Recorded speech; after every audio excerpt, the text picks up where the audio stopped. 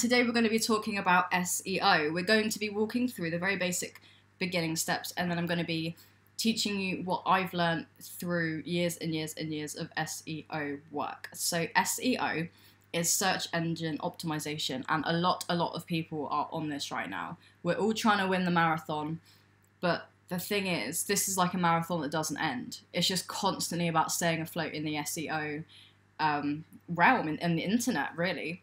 So I have my website here. My website is pink. My website is branded. My website is nice. But how will I gain traffic? How will I get all of those people finding my website if not through Instagram or paid adverts? Well, through an organic search. So an organic search is a way more affordable, because it's free, option for people that need to drive traffic to their website authentically, attracting the right kinds of people. So how do we have good SEO? Well, Wix is very handy because we have this section here. So this section is, I'm just going to close this a little bit smaller. This section here is the SEO setup checklist. So this is excellent for doing your website all on the back end. So you don't have to do any blog post work, well, you should, but you don't have to right now. It's got steps to help you, and they're automated by a special algorithm that calculates how well your website's doing, how high you rank in SEO checklist. So let's head over to the first step. So what you need to do is you need to get your homepage ready for Google search. So all of the text that appears on your homepage, all of the writing, all of the words that you use, they need to be cleverly thought up. You can't just spit out a bunch of words and expect it to work. What you need to do is you need to make sure your homepage, the text in your homepage, is written to actually rank highly in SEO. So on my website, I've got lots of keywords. I've got courses, I've got resources, I've got coaching, I've got services, I've got clarified, I've got business, coaching, resolution, comfort, downloadable, affordable, grand, applicable, company, great value, and a whole bunch of other words that just scream high ranking SEO. You know, you want these words. And you can also Google SEO words, keywords generator, and it will give you words related to your niche that help your website to be found. So the first step that you're going to do is you're going to get your homepage ready for Google search. You're going to include lots and lots of keywords that relate to your industry. The second step is to optimize your site's individual pages to your search engines. So Google is our main search engine. We've got Bing, we've got Yahoo Answers. I don't know if that's still a thing, but we've got all these search engines full of code, full of information. So what is the next step? Well, the next step is to optimize all your individual pages, the titles, the backlinks, everything related to that page. Every page on your website has to be optimized, because say someone wants to find out something about a creative director, they're going to search more words to do with about rather than resources. But if you want resources from a creative director, you could search more resource-related words. So it's so annoyingly difficult for people to grasp this concept, because it's really tricky to understand, because we've kind of made up our own rules with computers. It's not like with math. Math has a base, but we don't really have any rules for the internet. So we need to actually just memorize all these things by ourselves.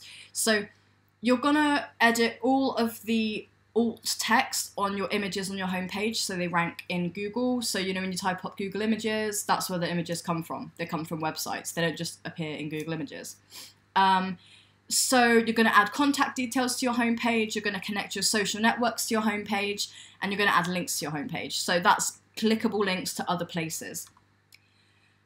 Then you're going to set the About Pages title for your search results. You're going to set all of the titles on all of your pages for search results. So you're also going to make sure that every single page has a meta description, and that is a description that is more on the back end. It's like inside text, inside information that the search engine will use to draw accurate people to your offering or to your website. So the metadata and the meta description are often things that you don't necessarily see. So like alt text, when a blind person comes across that text, they will be able to access the alt text via their speaker program that they're using, and that will read out the alt text, but the alt text isn't necessarily visible unless you search for it. A caption or a description is different, on the other hand. It's like optimized for quick reading, informative, and it's there on the surface level.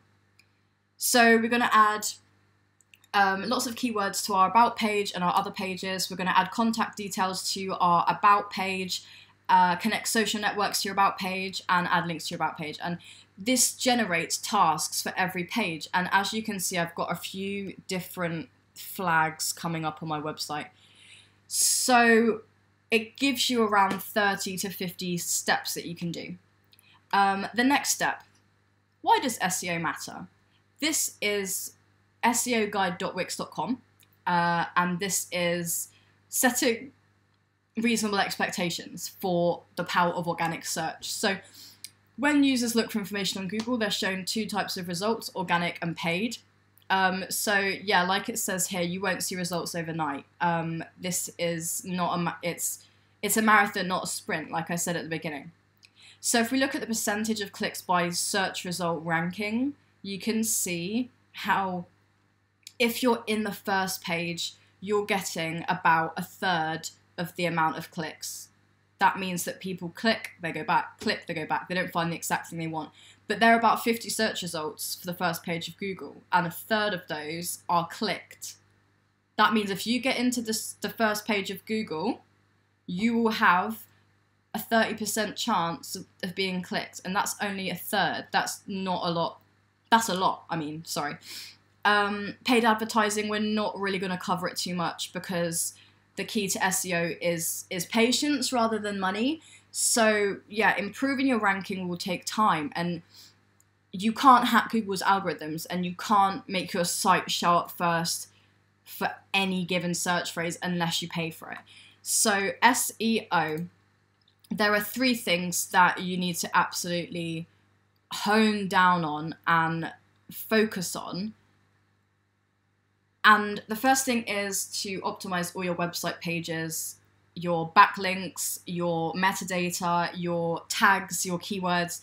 And then what we can work on is blog posts. So writing blog posts once a week or once a month, and then sending that out via newsletter, using lots of keywords, getting in that person's inbox, telling them hello, telling them you're still alive and active and kicking.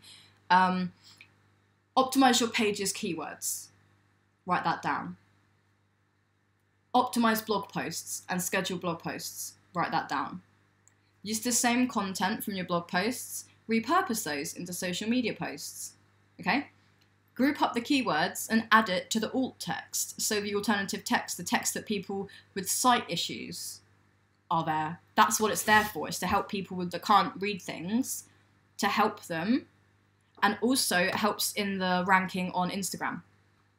So, yeah, I want to say thank you for watching my video. Thank you so much for tuning in. I'm Creative Director. You can message me on Instagram at Creative Director, KreativeDirektor. Thank you very much, guys, and I will see you later. I hope you learned something. Drop a comment on my Instagram and have a chat with me.